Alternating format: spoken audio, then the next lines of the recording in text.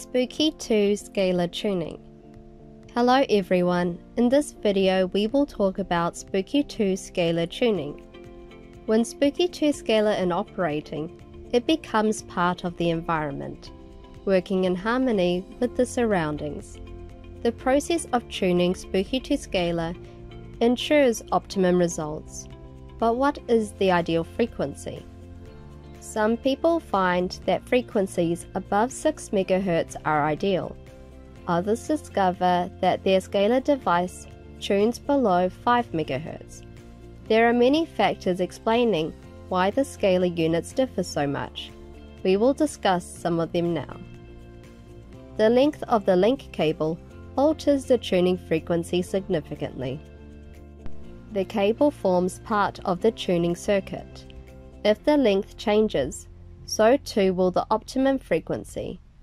A 13-foot link cable may tune at 5.1 MHz, and the extra long link cable tune at 5.6 MHz. This is all perfectly normal. Loops or kinks in the link cable will also alter the tuning frequency. If the link cable is not laid straight, the electricity will not flow so easily. Placing the link cable on the floor or walls may affect the tuning frequency, especially concrete floors and walls, as these usually have metal reinforcing. Metal absorbs the energy flowing through the link cable, reducing the signal strength. The optimum frequency will change as a result. Electrically noisy environments will also affect the tuning frequency.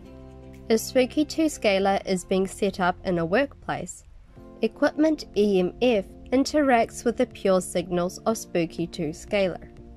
The same scalar unit will tune to a different frequency if it is set up in a home where the electrical noise is reduced. Seasonal changes will offset the tuning frequency as well. The tuning frequency of Spooky2 between sweltering summers and the depths of winter will change. This is why we recommend retuning 30 minutes after turning on.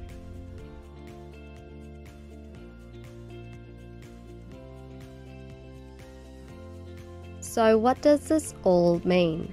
It means there is no absolute ideal frequency for Spooky2 Scalar. For every installation, there will be a different ideal. The process of tuning will discover the optimum frequency.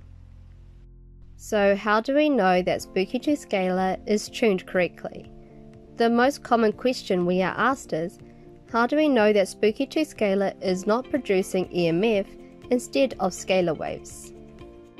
When Spooky2 Scalar is first turned on, the output frequency automatically goes to 8 MHz. This is the maximum frequency. Turning the frequency knob anti-clockwise, the frequency is reduced. The first peak in the indication light indicates that the ideal scalar frequency has been found. The frequency range when the light illuminates is quite broad. If you find that the indication light is brightest at 5.2 MHz, Spooky2 Scalar will still function correctly above and below this exact value.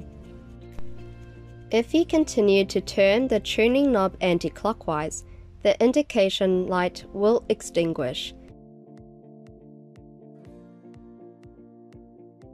and then will come back on.